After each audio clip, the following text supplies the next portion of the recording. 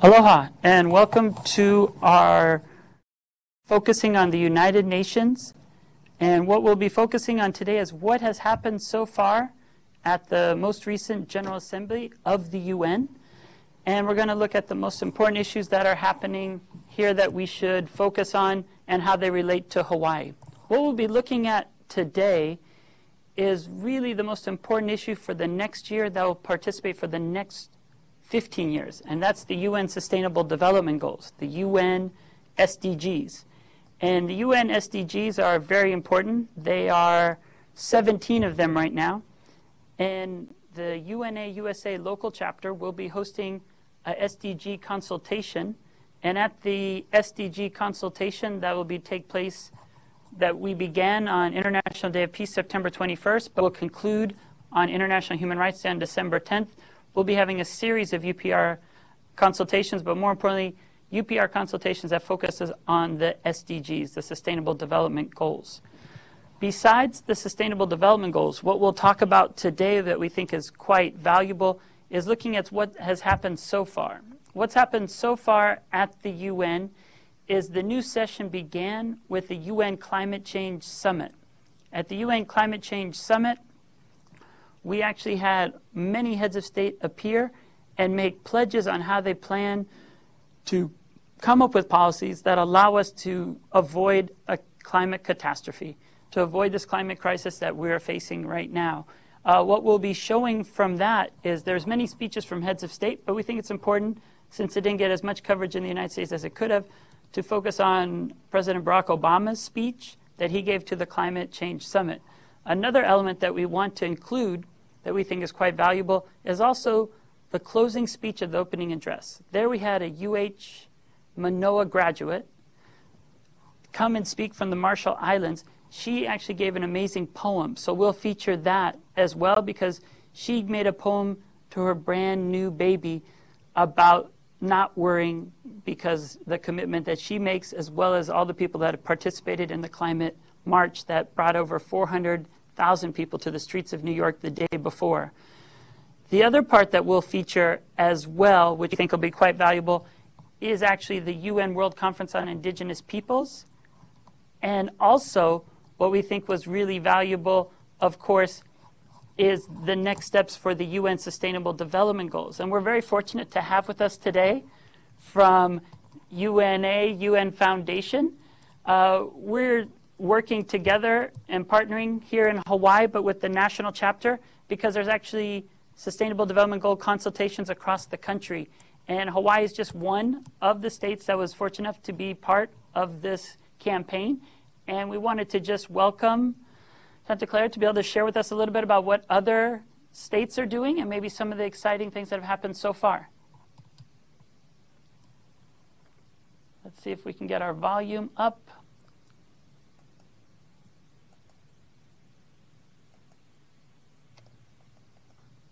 Just a second. We're going to get it. Do you see over there where we can? Can you hear me? Yes, we can. Perfect. I think you might have muted yourself. I can't hear you, but... How about now? Yeah. So okay. I'm good to go. All right. Okay.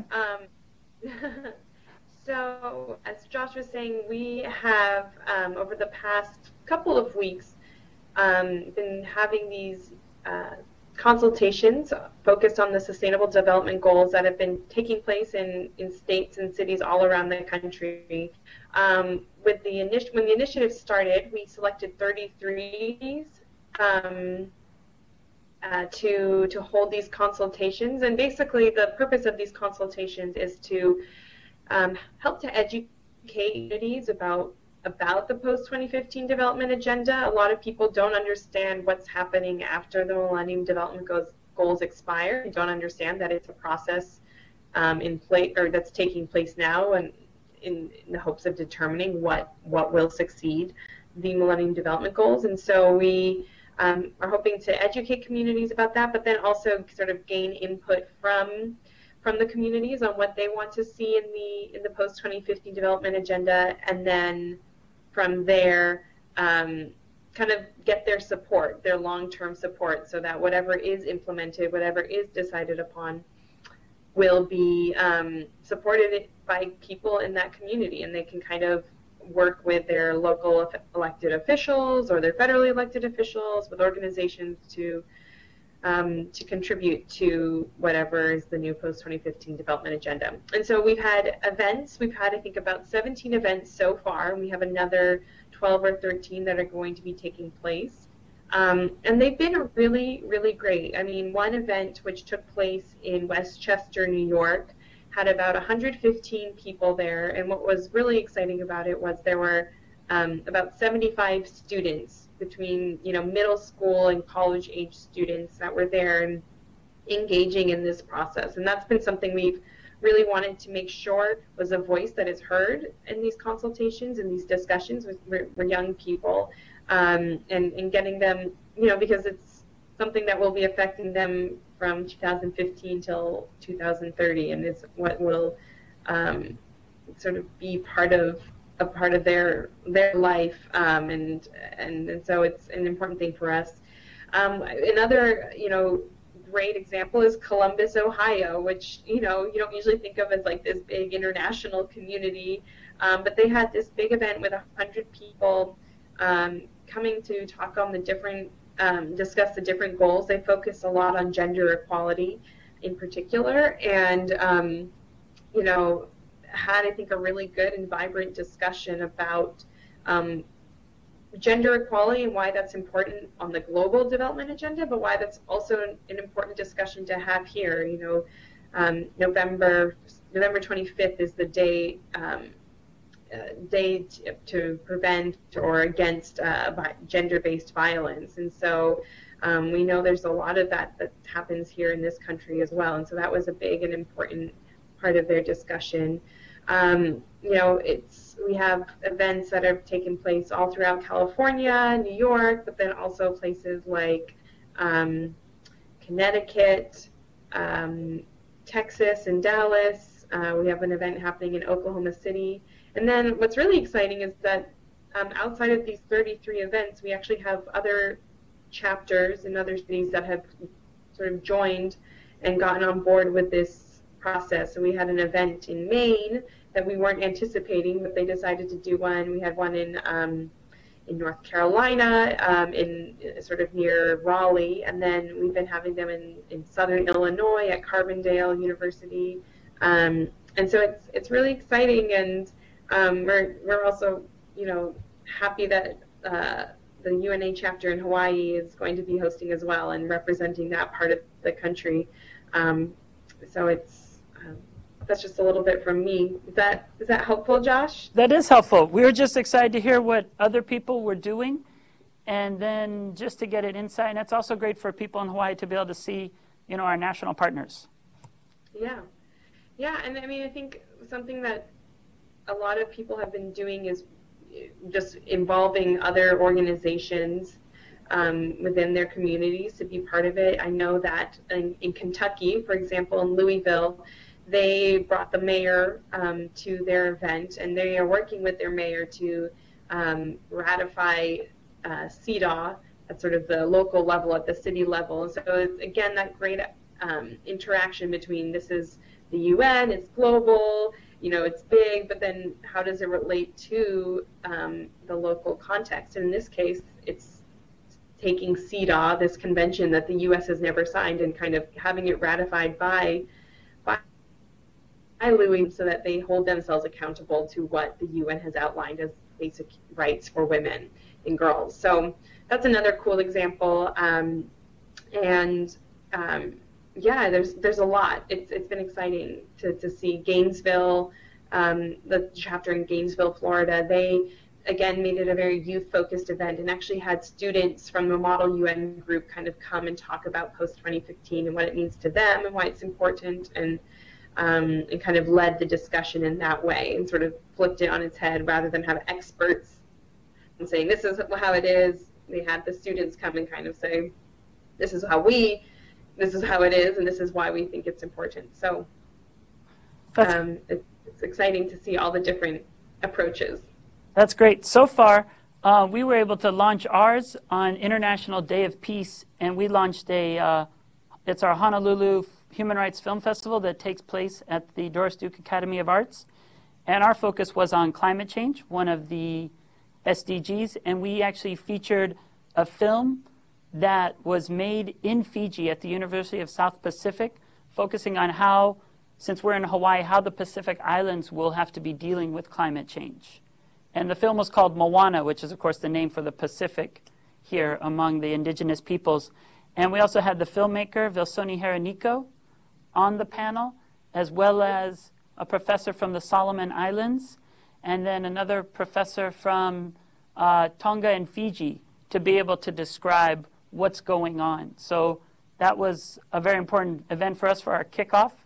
And then we're going to continue the climate change theme because the Hilo chapter did a great job on UN Day, where they focused on what was going on with climate change in the Pacific. So we're working with the teachers that spoke there, describing how Pacific Islanders are using adaptation to combat climate change to also share their story.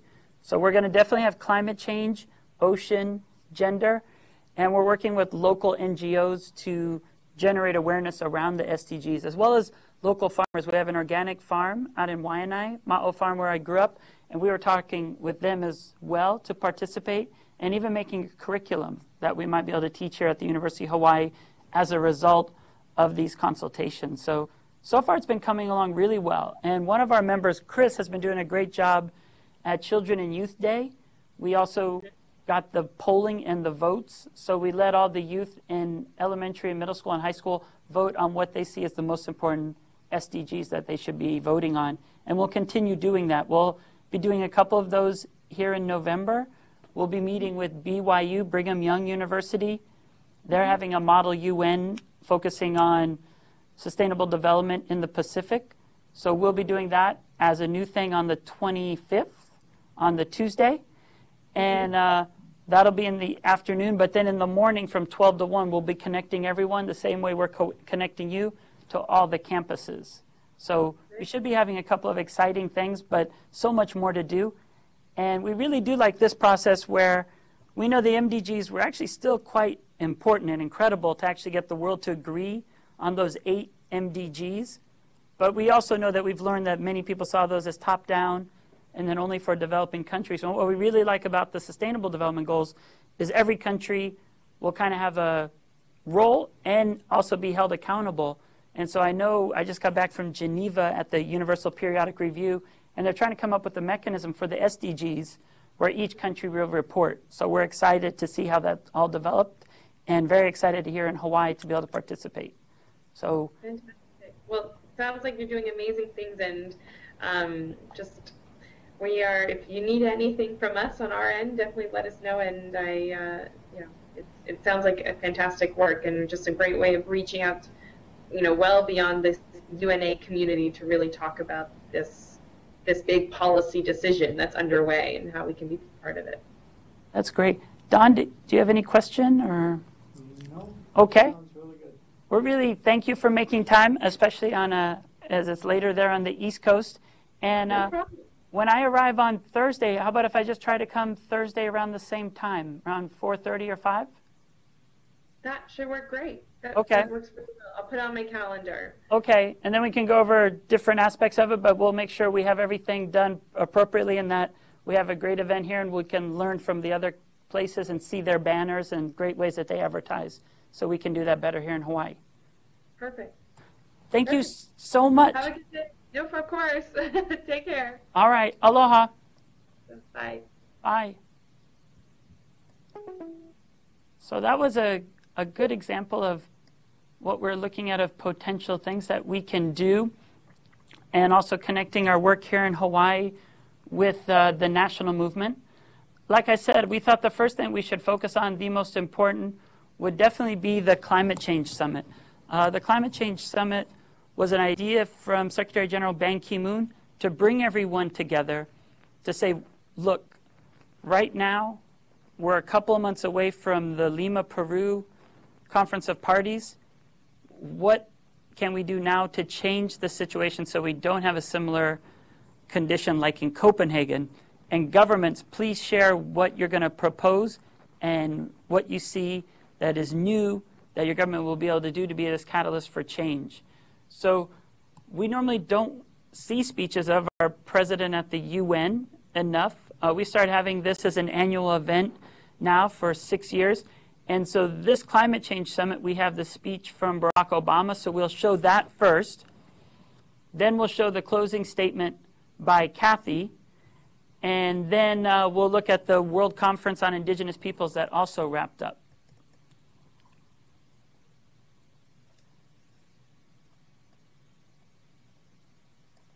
So here's the first one.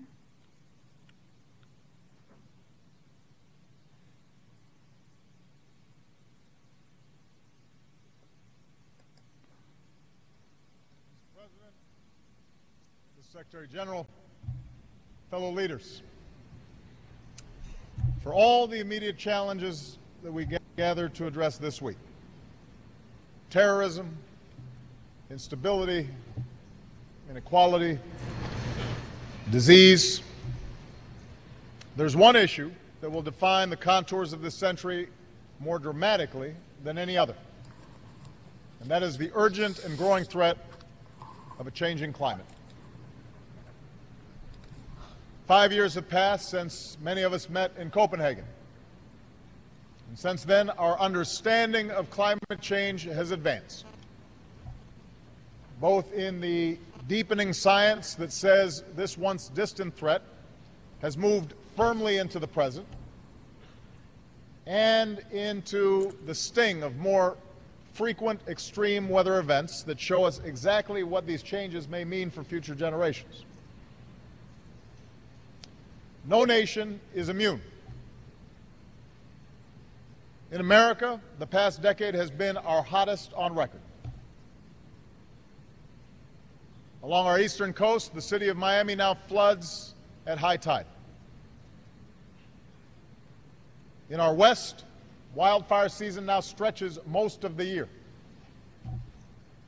In our heartland, farms have been parched by the worst drought in generations and drenched by the wettest spring in our history. A hurricane left parts of this great city dark and underwater, and some nations already live with far worse. Worldwide, this summer was the hottest ever recorded, with global carbon emissions still on the rise. So the climate is changing faster than our efforts to address it. The alarm bells keep ringing. Our citizens keep marching. We cannot pretend we do not hear them. We have to answer the call. We know what we have to do to avoid irreparable harm. We have to cut carbon pollution in our own countries to prevent the worst effects of climate change. We have to adapt to the impacts that, unfortunately, we can no longer avoid. And we have to work together as a global community to tackle this global threat before it is too late. We cannot condemn our children and their children to a future that is beyond their capacity to repair. Not when we have the means, the technological innovation, and the scientific imagination to begin the work of repairing it right now. As one of America's governors has said, we are the first generation to feel the impact of climate change and the last generation that can do something about it.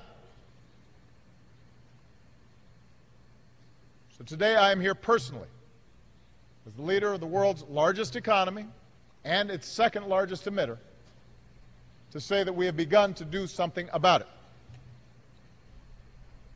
The United States has made ambitious investments in clean energy and ambitious reductions in our carbon emissions.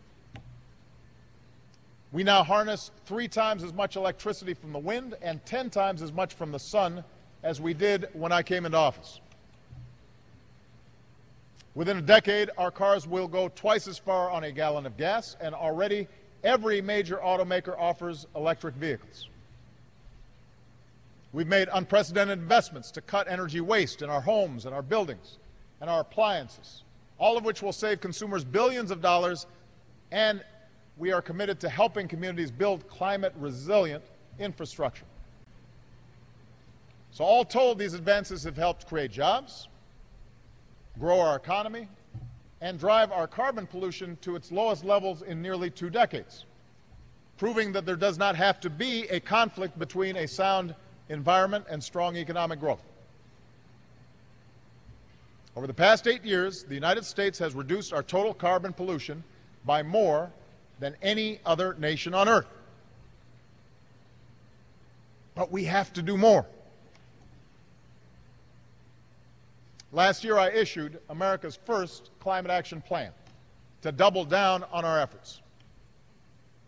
Under that plan, my administration is working with states and utilities to set first-ever standards to cut the amount of carbon pollution our power plants can dump into the air.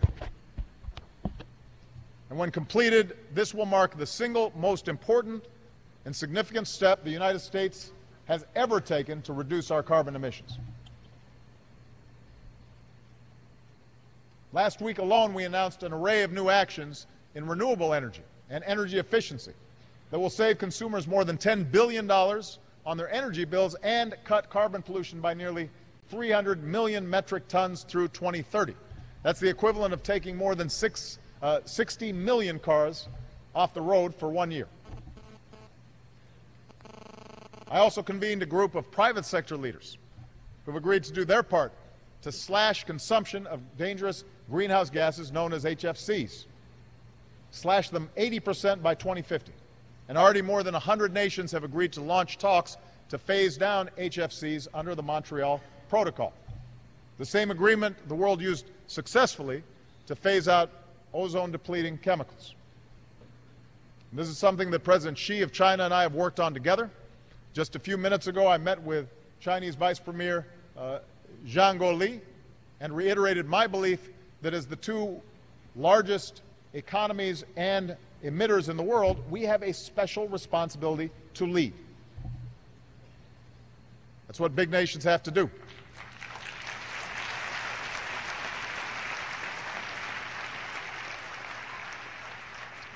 And today I call on all countries to join us.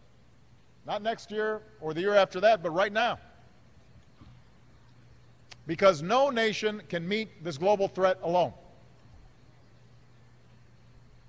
The United States has engaged more allies and partners to cut carbon pollution and prepare for the impacts we cannot avoid. All told, American climate assistance now reaches more than 120 nations around the world. We're helping more nations skip past the dirty phase of development using current technologies, not duplicating the same mistakes and environmental degradation that took place previously. We're partnering with African entrepreneurs to launch clean energy projects. We're helping farmers practice climate-smart agriculture and plant more durable crops. We're building international coalitions to drive action from reducing methane emissions from pipelines to launching a free trade agreement for environmental goods. And we have been working shoulder to shoulder with many of you to make the Green Climate Fund a reality. But let me be honest, none of this is without controversy. In each of our countries, there are interests that will be resistant to action.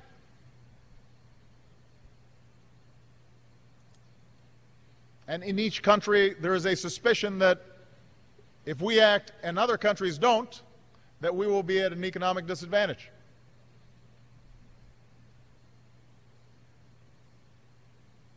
But we have to lead. That is what the United Nations and this General Assembly is about. Now, the truth is that no matter what we do, some populations will still be at risk. The nations that contribute the least to climate change often stand to lose the most. And that's why, since I took office, the United States has expanded our direct adaptation assistance 8-fold. And we're going to do more. Today, I'm directing our federal agencies to begin factoring climate resilience into our international development programs and investments. And I'm announcing a new effort to deploy the unique scientific and technological capabilities of the United States, from climate data to early warning systems. So this effort includes a new partnership that will draw on the resources and expertise of our leading private sector companies and philanthropies to help vulnerable nations better prepare for weather-related disasters and better plan for long-term threats like steadily rising seas. Yes, this is hard, but there should be no question that the United States of America is stepping up to the plate. We recognize our role in creating this problem. We embrace our responsibility to combat it. We will do our part, and we will help developing nations do theirs. But we can only succeed in combating climate change if we are joined in this effort by every nation, developed and developing alike. Nobody gets a pass. The emerging economies that have experienced some of the most dynamic growth in recent years have also emitted rising levels of carbon pollution. It is those emerging economies that are likely to produce more and more carbon emissions in the years to come. So nobody can stand on the sidelines on this issue. We have to set aside the old divides. We have to raise our collective ambition, each of us doing what we can to confront this global challenge. This time we need an agreement that reflects economic realities in the next decade and beyond. It must be ambitious, because that's what the scale of this challenge demands. It must be inclusive, because every country must play its part. And yes, it must be flexible, because different nations have different circumstances. 5 years ago, I pledged America would reduce our carbon emissions in the range of 17% below 2005 levels by the year 2020. America will meet that target.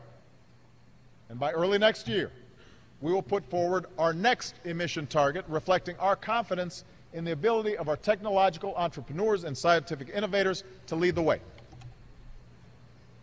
So today I call on all major economies to do the same.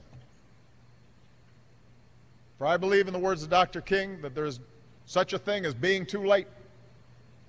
And for the sake of future generations, our generation must move toward a global compact to confront a changing climate while we still can.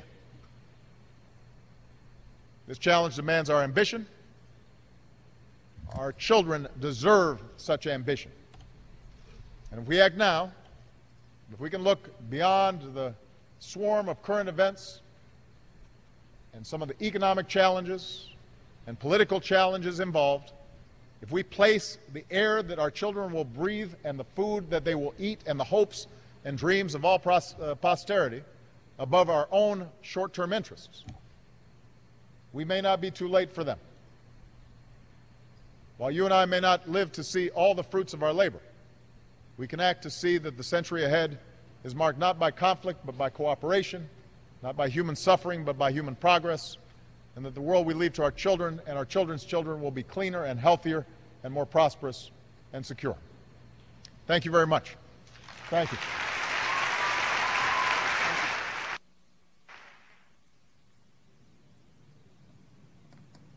So that right there was an important speech by Obama, where he at least began to start recognizing the responsibility of the United States to, as one of the largest emitters, to change our ways, and more importantly, to begin an ambitious program.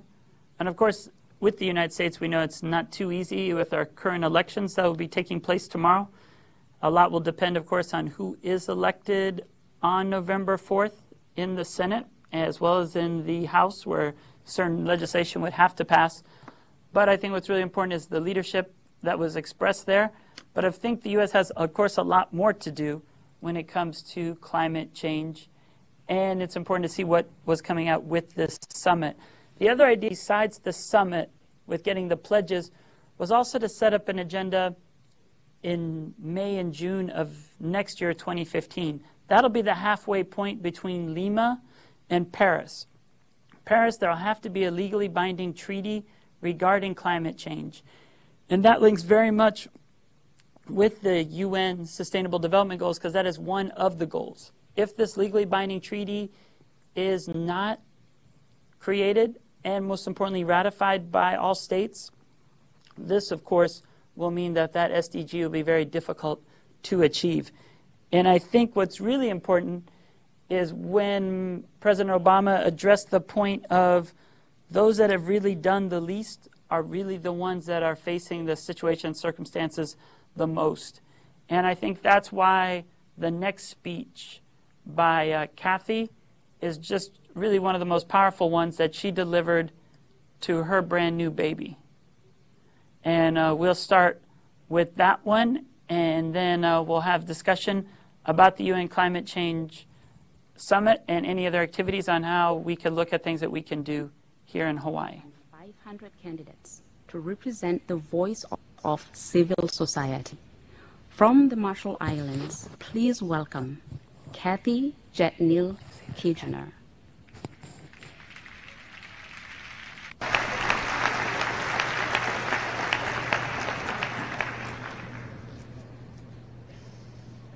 Yahweh Molib. My family and I have traveled a long way to be here today, all the way from the Marshall Islands. The Marshall Islands encompasses more than 2 million square kilometers of ocean, and so it makes sense that our culture is one of voyaging and navigation. One of our most beloved legends features a canoe race between 10 brothers. Their mother, holding a heavy bundle, begged each of her sons for a ride on their canoe. But only the youngest listened and took her along for the ride, not knowing that his mother was carrying the first sail. With the sail, he won the race and became chief. The moral of the story is to honor your mother and the challenges life brings. Climate change is a challenge that few want to take on, but the price of inaction is so high. Those of us from Oceania are already experiencing it firsthand. We've seen waves crashing into our homes and our breadfruit trees wither from the salt and drought. We look at our children and wonder how they will know themselves or their culture should we lose our islands. Climate change affects not only us islanders, it threatens the entire world. To tackle it, we need a radical change of course. This isn't easy, I know. It means ending carbon pollution within my lifetime. It means supporting those of us most affected to prepare for unavoidable climate impacts. And it means taking responsibility for irreversible loss and damage caused by greenhouse gas emissions. The people who support this movement are Indigenous mothers like me, families like mine, and millions more, standing up for the changes needed and working to make them happen. I ask world leaders to take us all along on your ride. We won't slow you down. We'll help you win the most important race of all, the race to save humanity. I would now like to share with you a poem that I have written for my daughter, Matafele Benham.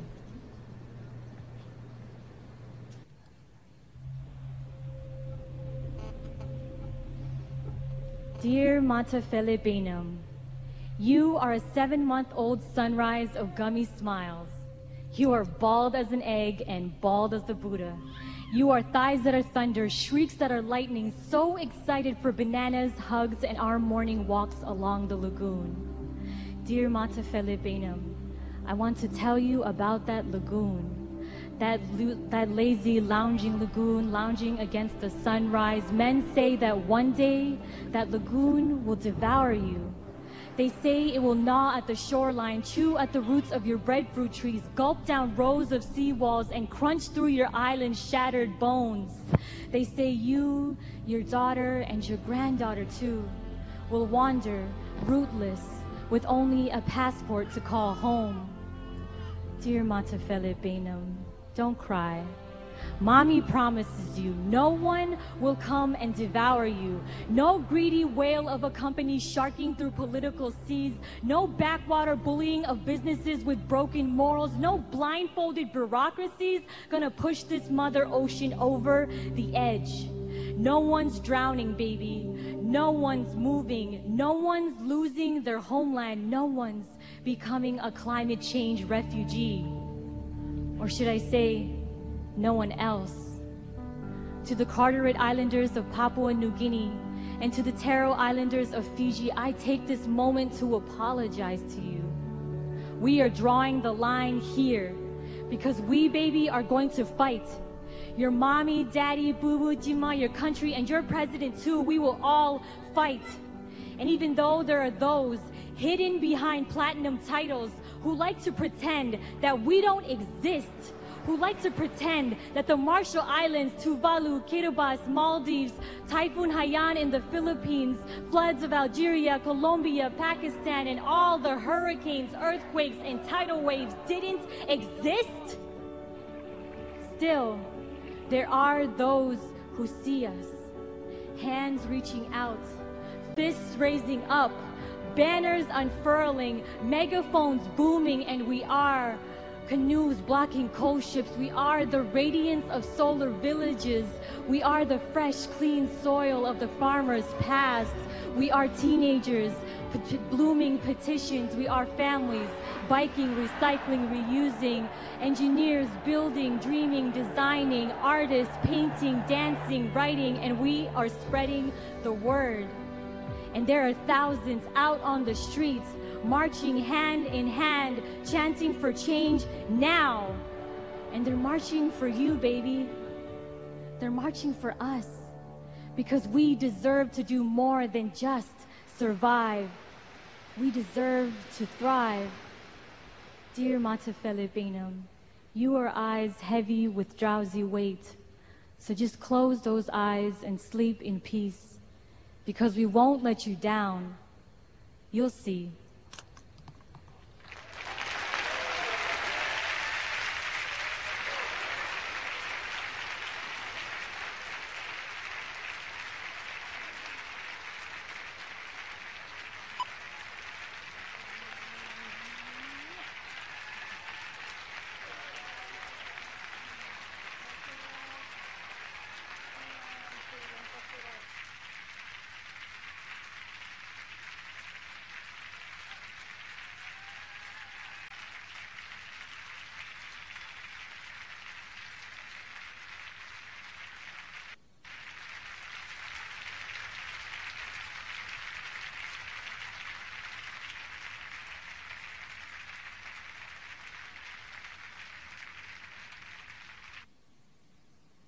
So it's generally not every day that you get a standing ovation in the UN General Assembly, especially from heads of states. But I think you could see the power behind the message of a young woman speaking on behalf of future generations and making a promise to not only her child, but also to the nation of the Marshall Islands, but also to the entire region of Oceania, that we will organize and that people will come together to do everything possible to ensure that we adopt a more robust human rights-based approach to the climate crisis.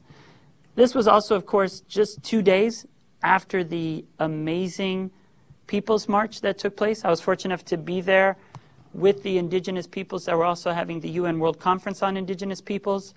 And it was amazing to see all of 6th Avenue just covered with 400,000 folks.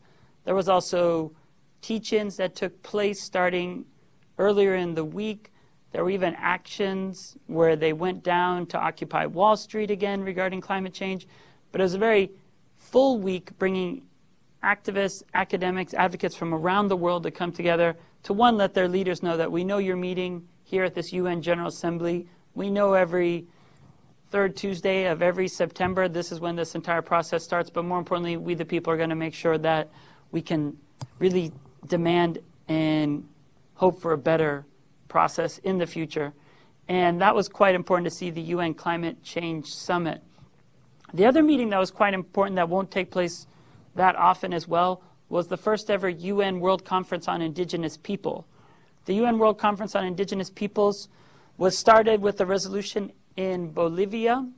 Bolivia brought this resolution to the General Assembly to have a high-level political meeting that would be known as the UN World Conference on Indigenous Peoples. And what it did was spark regional meetings that took place around the world. In March of 2013, we met in Australia to come up with a Pacific position, but there are meetings in all the other 6 indigenous regions of the world.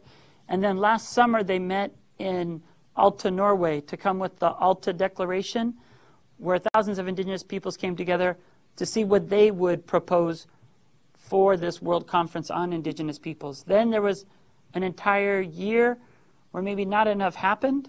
And then, of course, in May, the process really did get launched with a session in May, another meeting in June, another meeting in July, and the final negotiation in August.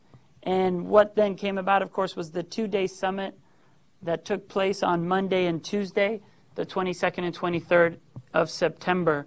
What we're going to show is just a short clip from News Channel that actually showed some of the important issues that we could look at here. Jorge Gestoso y Karina Cartagena nos acompañan en este momento en vivo para darnos detalles de esta cumbre. Hola, bienvenidos a ambos y quiero comenzar con Jorge. ¿Cuál es la conclusión más importante que se rescata de esta primera conferencia mundial sobre los pueblos indígenas? Jorge, bienvenidos. Gracias, Abraham. Yo diría que fundamentalmente es la perspectiva, es decir, acá estamos identificando que en el mundo el 5% de la población del planeta es indígena. Estamos hablando de que hay 900 millones de pobres en el mundo y de los cuales un tercio de ellos son indígenas, población rural indígena. Es decir, claramente identifica la problemática que tiene este sector de la población mundial.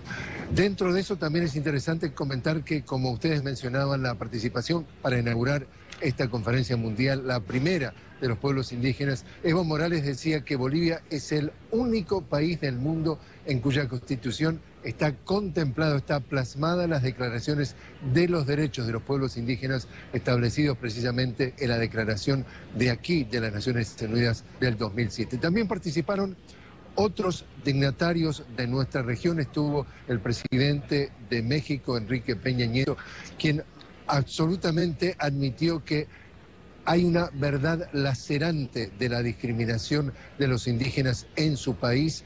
Rigoberta Menchú, ustedes escuchaban una de sus declaraciones, pero también mencionó que el racismo es una enfermedad mental, así de claro lo decía y así de grave esa declaración.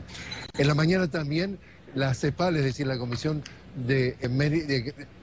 Comisión Económica para América Latina y el Caribe de las Naciones Unidas, CEPAL, revelaba un nuevo informe sobre la situación de los indígenas en nuestra región y mencionaba nuevas cifras. Hablaba que hay 826 tribus en América Latina, 45 millones de indígenas que representan aproximadamente el 8% de la población, es decir, situación mucho más clara de cuál es el perfil de la realidad de los pueblos indígenas latinoamericanos, todos absolutamente golpeados muy fuertemente por el tema de la pobreza. Mañana lo que se espera en esta segunda jornada de esta conferencia sobre los pueblos indígenas es una declaración final, y allí quizás lo más importante, Abraham, es que se hable de que están exigiendo que sean reconocidos como gobiernos estas poblaciones indígenas y que no sean tratados simplemente como invitados de segunda categoría en los eventos mundiales. La situación ha sido sumamente importante porque ha creado a nivel global, a nivel mundial, una clara conciencia de la realidad que se está viviendo a través de generaciones de estos pueblos indígenas que prácticamente sería justo decir que han sido marginados históricamente. Jorge, mañana también comienza allí la cumbre mundial sobre el cambio climático. Se sabe que varios mandatarios ya están en el lugar. Tú mencionabas dos, Evo Morales de Bolivia y Enrique Peña Nieto de México, entre otros. ¿Quiénes participarán de esta cumbre? Si nos puedes comentar la agenda que se tiene prevista. Bueno, básicamente quizás lo más interesante es que Evo Morales vuelve a ser un factor, una pieza clave también en el tema del cambio climático. Y el cambio climático va a sacar al tapete, digamos, la hipocresía de los países más contaminantes que no quieren comprometerse bajo ningún punto de vista a reducir sus niveles de emisión de gases tóxicos. Allí también, quizás lo más importante de la reunión sea que se van a tener que fijar nuevas metas con el tema del cambio climático ya desde el 2016 en adelante, y veremos cuánta voluntad real de compromiso de avanzar en ese sentido podamos escuchar aquí en la sede de las Naciones Unidas en Nueva York. Ahí está, Jorge Gestoso. Gracias por ese reporte.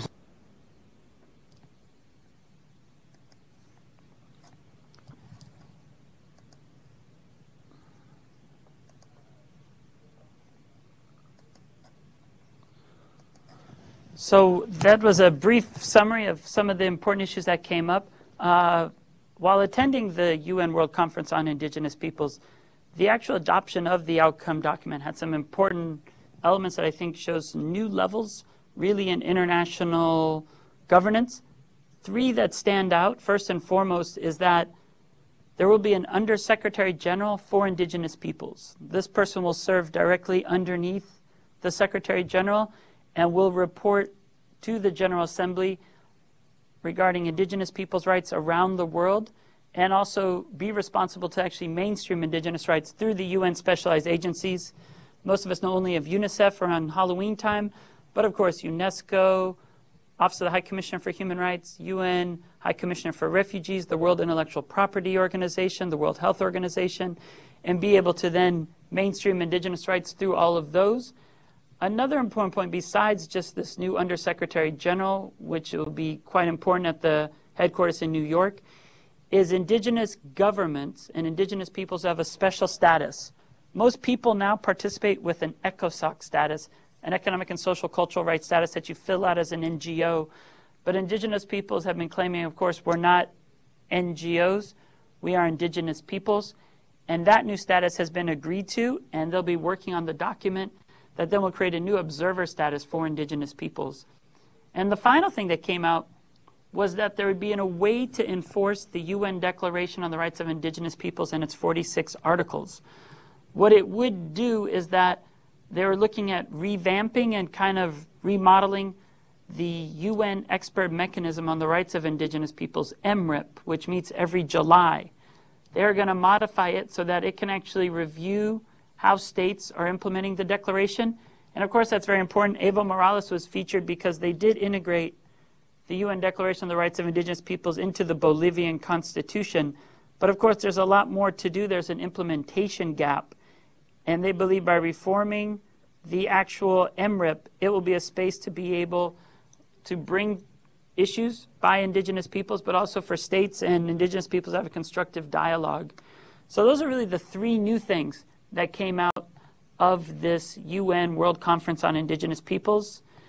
And it will be seen how that is implemented. But really, the Climate Change Summit and the World Conference, two very important aspects of what's going on. There'll be a follow-up to the World Conference starting tomorrow in Chiang Mai in Thailand, where the Global Coordinating Committee the Global Coordinating Group will meet, and they will actually share some of the most important issues and, more importantly, explore next steps of how the Global Coordinating Group will be able to represent the 7 regions and how we'll be able to implement these important outcome document and its recommendations.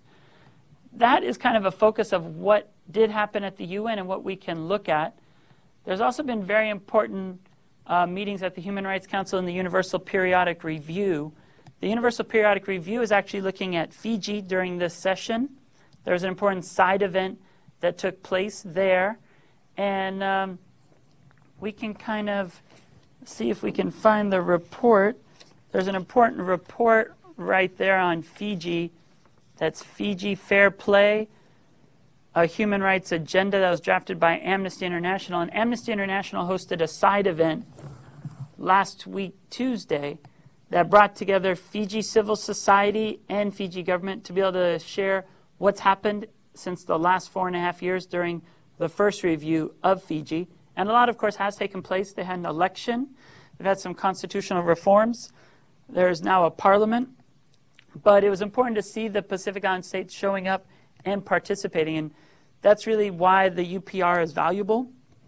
There also was then the launch of the U.S. civil society campaign at the UN, because the United States will be reviewed in May of 2015.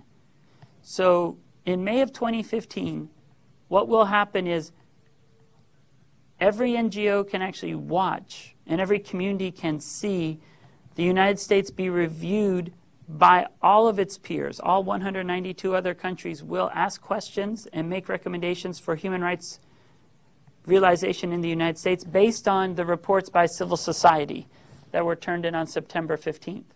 But just last week, on Tuesday, the U.S. Human Rights Network launched its campaign focusing on economic, social, cultural rights, because the U.S. hasn't ratified that covenant on economic, social, and cultural rights, focusing specifically on human rights education. And what will happen between now and then is the U.S. civil society will have a video contest with 3 parts. The first part will be what's going on, allowing every person in the United States to make a short video based on an issue related to the Universal Declaration of Human Rights to highlight the most important issues in our country. Second, what you're going to do, allowing citizens to ask questions to their elected officials, and more importantly, giving ideas to states to ask questions in May. And third is moving beyond the what's wrong to what we want. And that part of what we want will then ask people to make recommendations, specific actions that our federal government can take to improve the human rights condition in our country. So while Fiji was being reviewed this time, in May it'll be the United States, and that'll be quite historic for the U.S. in its second review. So people are organizing all across the country. There's a couple other things, though, that are happening that are quite important. The next thing that will be happening at the UN is the UN Convention Against Torture. The UN Committee Against Torture will actually review the United States next week between November 10th and 14th.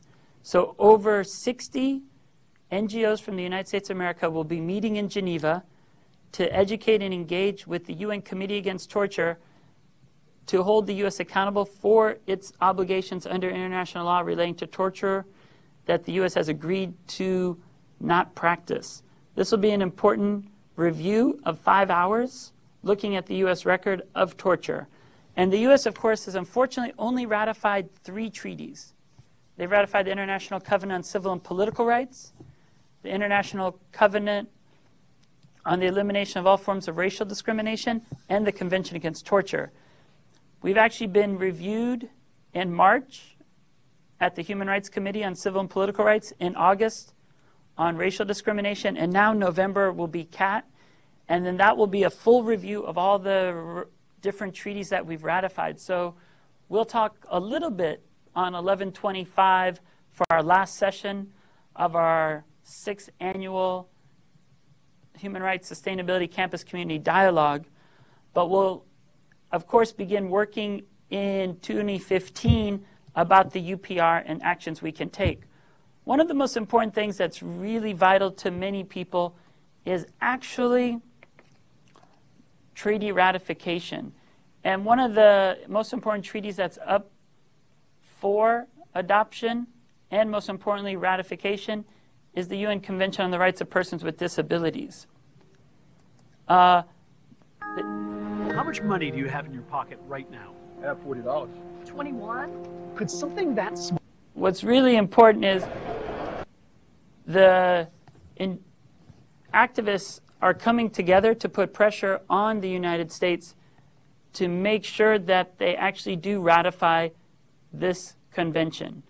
The convention focuses on persons with disabilities, but equally significant is it actually does focus on the U.S. role and leadership around the world. Already over 140 countries have ratified it, and we have not. So citizens in the U.S. are actually coming together to lobby the U.S. Senate. Because ratification of treaties needs 2/3 of the Senate vote, we need 67 votes. So one of the goals of the UPR in 2015 is for the U.S. to ratify this convention, as well as other conventions. One that was mentioned by the UN Foundation at the start of our talk was CEDAW. and in giving an example of how local city councils are adopting international human rights treaties. These are things, of course, that we can look at, and we've done at our annual Human Rights Days in March. But this is a short video looking at the disability community coming together, and most importantly, to demand Senate to take action. And this is really what the UN is about. It's not other countries and the UN forcing countries to do things. It's actually allowing people to put pressure on the government to do what's right, and more importantly, what's the growing norm in human rights around the world. So we'll show this short clip about the coalition that's organizing on ratification of the CRPD, and then we'll wrap up our event with a brief look at some of Obama's statements at the UN General Assembly.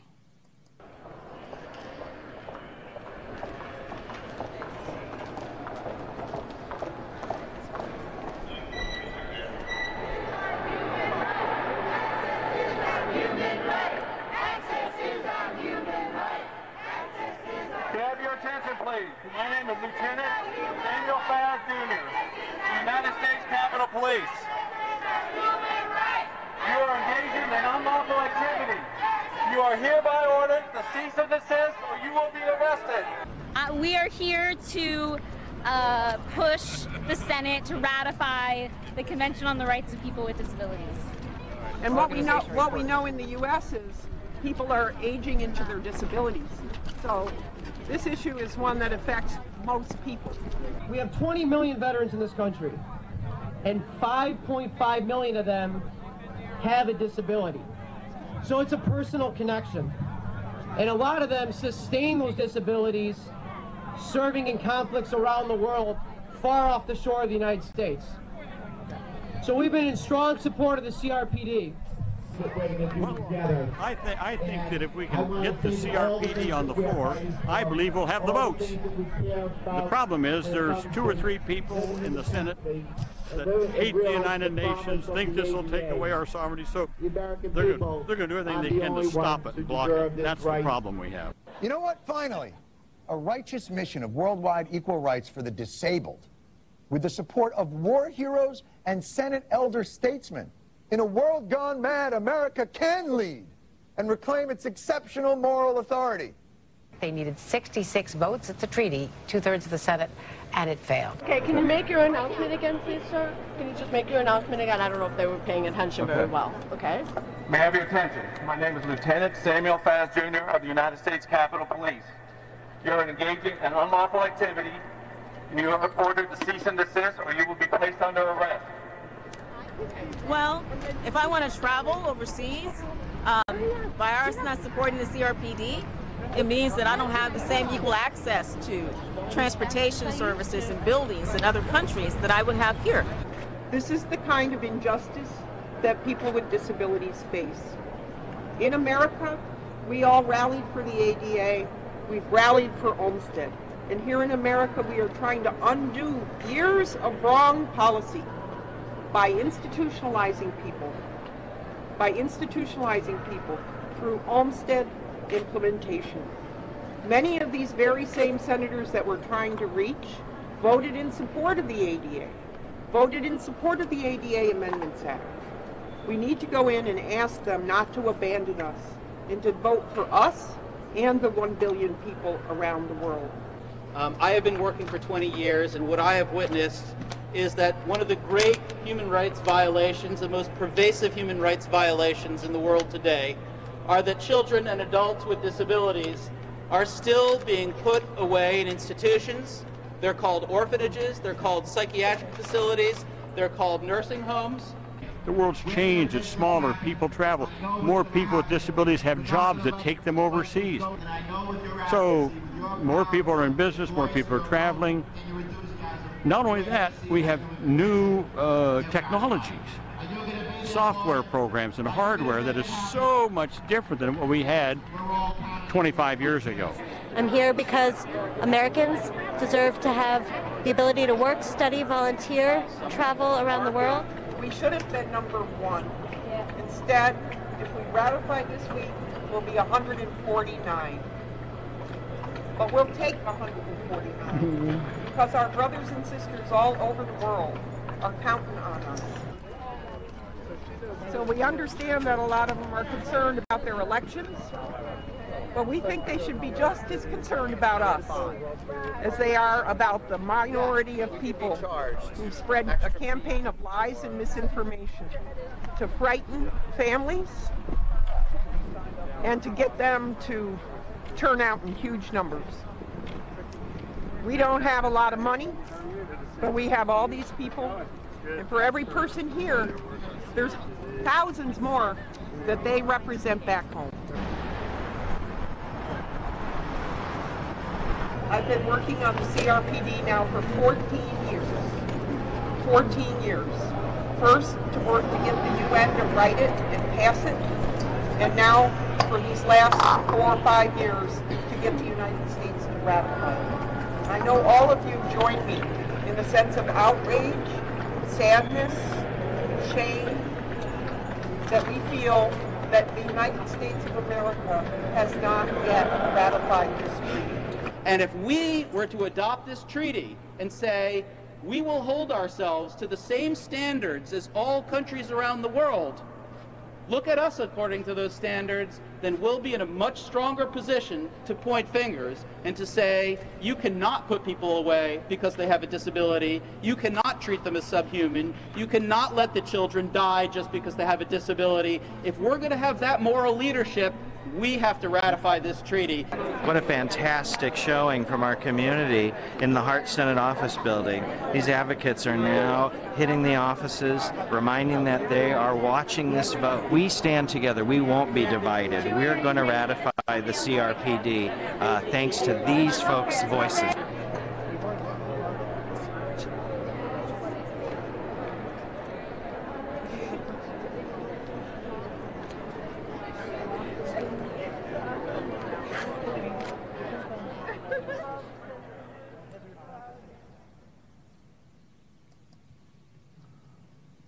So quite a powerful short film that just features and explores some of the important issues around the CRPD and how people are actually organizing together to make sure that it becomes a reality in the United States.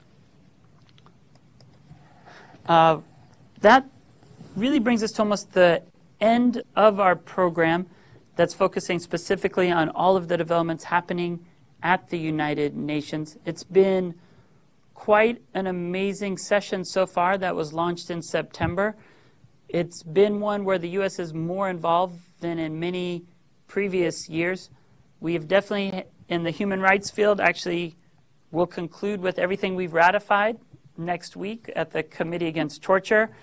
At the UN Climate Change Summit, we actually did have our head of state speak, which isn't always the case. And also, U.S. played a very active role at the UN World Conference on Indigenous Peoples as well. Of course, the important speech is the one that the heads of state give every year, and that is one where the states say what their priorities are. And of course, during that week in New York, everything's going on. There's the Global Clinton Foundation initiative. There's meetings all around the city. But what we thought we'd conclude with then is just some of Barack Obama's words at the opening of the UN General Assembly. And what happens every year is all the heads of state, all 193, speak and give the priorities of what they want to concentrate on. And it's really important for us to see if our president's really saying what we think is most important. In a way, it's kind of like the State of the Union, but it's the State of the Union for the world. It's the state of the world, where different heads of state say what the most important challenges are of what we'll look at. It's also important to think about what is next, and I think one of the things that we talked about that's quite valuable is the Sustainable Development Goals, the SDGs. We'll be looking at those at our next session on the 25th. On the 25th of November, we'll be having activities from 12 to 1:30 with all of the islands coming together to look at some of the 17 Sustainable Development Goals and giving examples of how they're actually being engaged at here at the Hawaii level, here in the islands. Then We'll also have a model UN in the evening at Brigham Young University that will look at that. And then we're hoping for an event on the 26th, really on the eve of Thanksgiving, that will look at the Sustainable Development Goals and, more importantly, examples of social change here in Hawaii and how people are coordinating and organizing. That will then put us to the end of the semester and the year. There, of course, will be the commemoration of the anniversary of the UN Declaration of Human Rights, the Universal Declaration of Human Rights, known as the UDHR. And then, of course, we'll start off January with a new series focusing on the important thing of the opening of the legislature, but also really that phase of the Universal Periodic Review and what we need to do next. So we'll conclude now with some short statements by President Barack Obama here at the UN and what he sees as the priorities for the United States.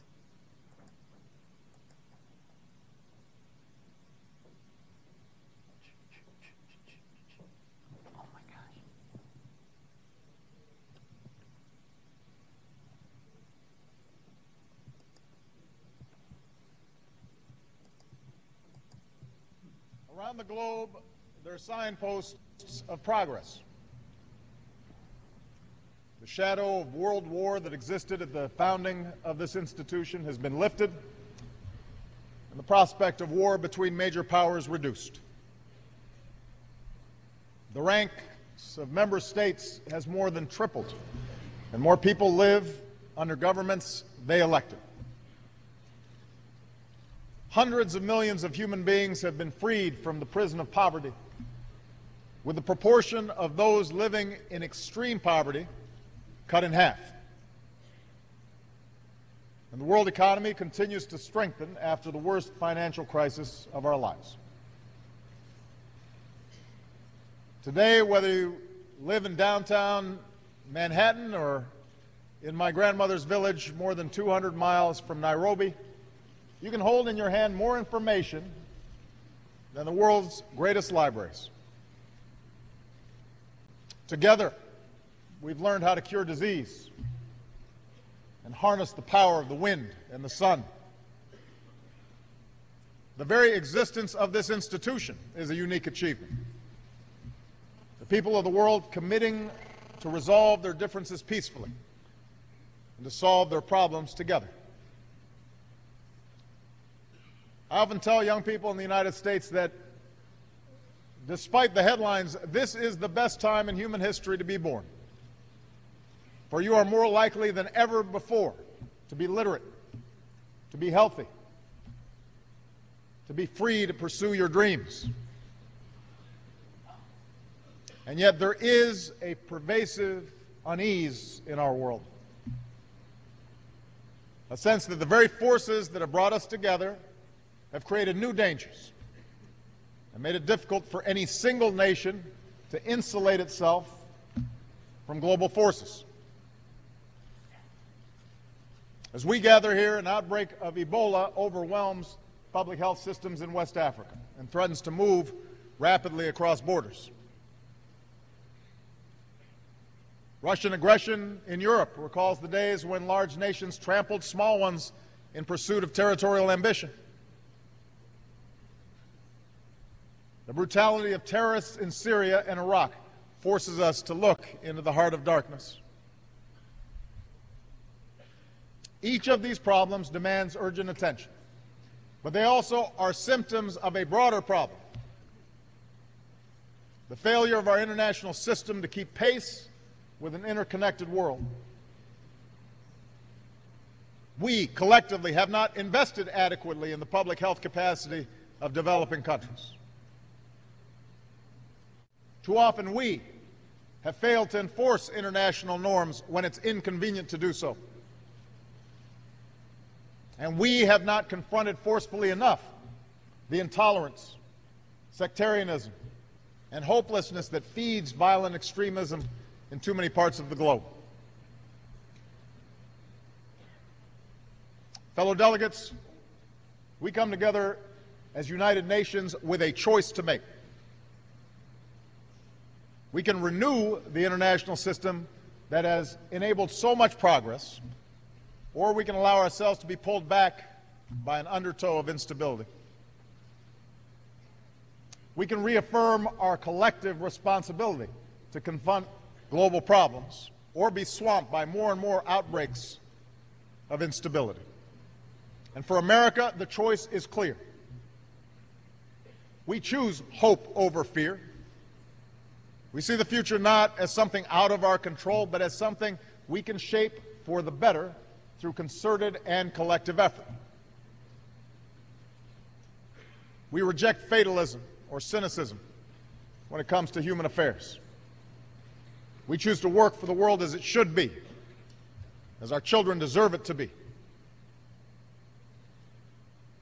There's much that must be done to meet the test of this moment. But today I'd like to focus on two defining questions at the root of so many of our challenges. Whether the nations here today will be able to renew the purpose of the UN's founding, and whether we will come together to reject the cancer of violent extremism. First, all of us, big nations and small, must meet our responsibility to observe and enforce international norms. We are here because others realize that we gain more from cooperation than conquest.